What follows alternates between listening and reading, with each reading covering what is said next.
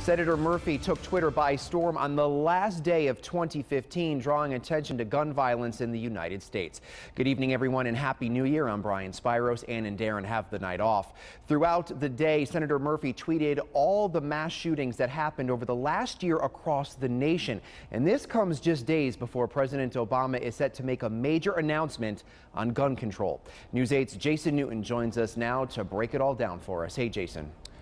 Hey, Brian, it was a strong political statement for his year in review. The website shootingtracker.com puts the tally at 372 mass shootings in 2015 alone. Senator Murphy spent hours copying them all to Twitter. Here's an example. This is the senator's Twitter feed here. This is from yesterday. Nothing but dozens and dozens of tweets that identified the city and the amount of casualties for each mass shooting, 372 in all. A bold and a meticulous way to shine light on the issue.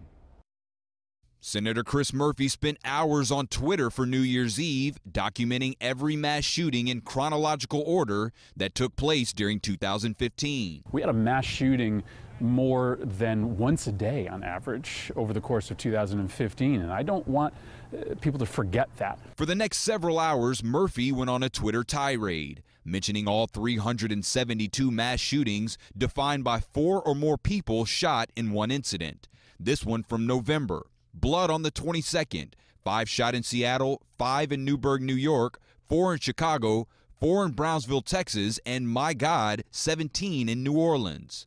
And this one from the national headlines.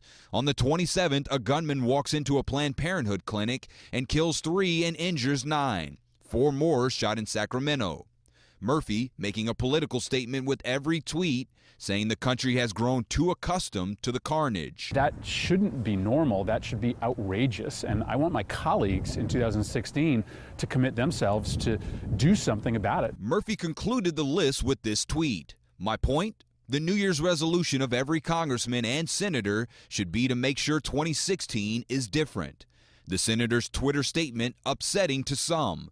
The president of the Connecticut Citizens Defense League released a statement to News 8 that reads in part, Americans want to be able to protect themselves from criminals, and the government is making it much harder for everyday people to do so. And gun control is once again a political headline at the nation's capital. President Obama is expected to announce executive actions next week aimed at background checks for people who buy guns online and at gun shows. Live in the studio, Jason Newton, News 8.